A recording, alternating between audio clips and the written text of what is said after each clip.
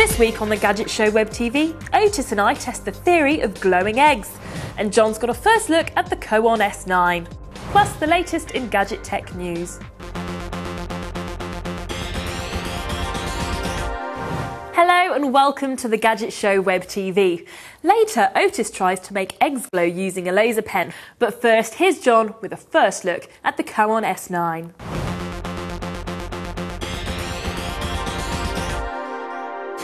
This is Cowon's new rival to the iPod Touch, their S9. You can see where they've got the inspiration from. The styling is definitely dominated by the touch screen. In this case, it's slightly smaller, 3.3 as opposed to 3.5 inches, and it uses a different technology. It's an AMOLED screen, standing for Active Matrix Organic Light Emitting Diode. Like the Touch, the styling is refreshingly free of buttons and clutter. In the case of the Cowon, the buttons are mainly at the top and the bottom. You've got a volume control here, track forward, track back on that side, and a raised button in the centre here that allows you to switch between play and pause. Down at the bottom, there's a 3.5mm headphone socket in the middle, a USB connection on this side, irritatingly a proprietary one, and on this side, the on-off button and lock switch. It's much lighter than the Touch at 77 grams, but they've still given it a quality feel with this rubberized finish to the back and a distinctive curve to the styling. In terms of sizes, it's only available as an 18 or 16 gigabyte model. There isn't a 32 gigabyte option, unfortunately. What really sets the Cowon apart, though, is its sound quality. I've been very impressed by the sound quality of Cowons before, and this is no exception.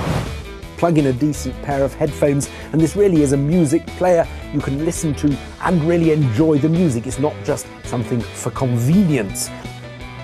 You can actually get a really good soundscape, and it gives you a really involving, very detailed sound. It also supports a wide range of audio files, including lossless FLAC files and OGG files for open source enthusiasts. My impressions of the actual touch aspects of the screen are rather mixed. Like the iPod, it uses the same capacitance-based technology, but it doesn't seem anything like as responsive, and you can find yourself stabbing at buttons in vain while nothing happens. It's also got a few quirks to the interface. When you're playing a track, there's no obvious back button to get back to your tracks listing. You go through a button at the top left, and then you can go through a back button to other parts of the menu. You'll get used to that, though, I'm sure. Where the screen really comes into its own, though, is when you're playing video. I've never seen video so good on a device this size. Those OLEDs really do their stuff and deliver fantastic colours, great contrast, lots of excellent smooth movement, and plenty of pixels as well. 480 by 272 gives you quite a good definition. It also supports a wide range of video formats. DivX is supported directly, although disappointingly it doesn't do the popular H.264 codec. You do often have to get the pixels absolutely right, though, to get your videos to display. There is basic conversion software provided. It does a reasonable job, though I found it struggled getting the aspect ratio right on this DVD I converted of the Gadget Show. It's also important, I found, to get the latest firmware. Initially I tried the player with an early version of the firmware and I couldn't get videos to play at all, but once I updated it, things went a lot better. In terms of other features, you do get a rather pleasant radio interface and reasonable quality on the radio as well, and support for Bluetooth headphones and a voice memo recorder. You don't, though, get removable storage. There's no card slot. You don't get a removable battery either, although the battery life is really rather good. They promise 55 hours of audio, 11 hours of video. I've been using it for ages. The batteries haven't run out, so I can't see any reason to doubt that. I can't recommend the S9 unequivocally above the iPod Touch. The Touch has the Wi-Fi, web browsing, the App Store, the sheer ease of use, none of which the Cowon can match. But if what you're after is the best audio and video quality, the Cowon S9 is the one to go for. Right, now it's time for the news, and Amazon have announced they're going to release a second Amazon Kindle, and they're calling it the Kindle 2. Now, I've got the original version here, so you can see the differences of the new design. They've merged the keyboard for ease of use. The display has curved edges and they've minimised the buttons on the side. And obviously, as you can see, the logo has moved to the top. Now, you can't see from this picture, but the Kindle 2 is very thin. It's exactly 0.9 centimetres all the way around. As you can see, it differs on the original Kindle, and it weighs just over 10 ounces. Now, it's not just the aesthetics Amazon have worked on the new design. They've given it more storage. It's got 2 gigabytes worth of internal memory. It's got a sharper display and can show 16 different shades of grey, which is really good for graphics and pictures. And they've increased the battery life by 25%, so you can read more books before you have to worry about recharging. Now, it's going to be available in the US from the 24th of February for $359, but there's no word yet on when the Kindle 2 will arrive in the UK or how much it will cost if and when it gets here.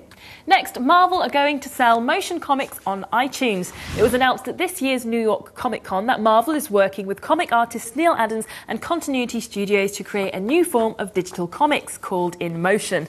The InMotion comics will include animated scenes and spoken dialogue to add a new dimension to storytelling.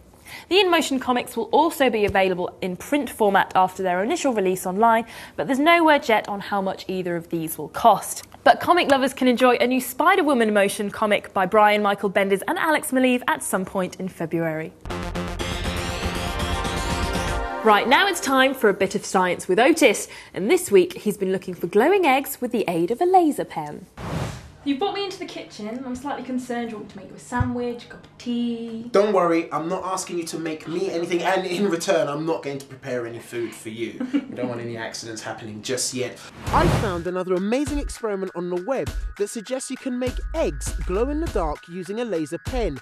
But is it true? Personally, I don't think so, but we're going to find out. The science goes something like this. Eggs have omega-3 in them.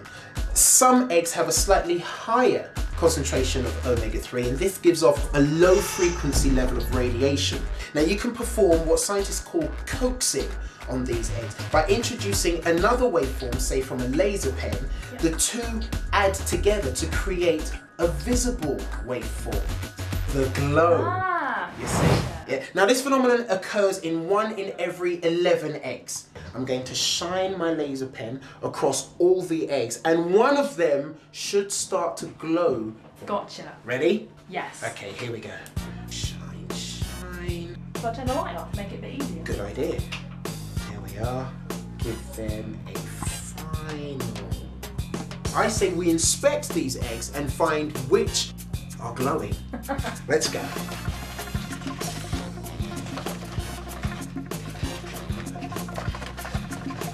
Well, this one felt kind of heavy. Okay. Yeah, and it might be a really thick shell. Yeah, so let's crack it open and see that the glow is missing. There's no glow there.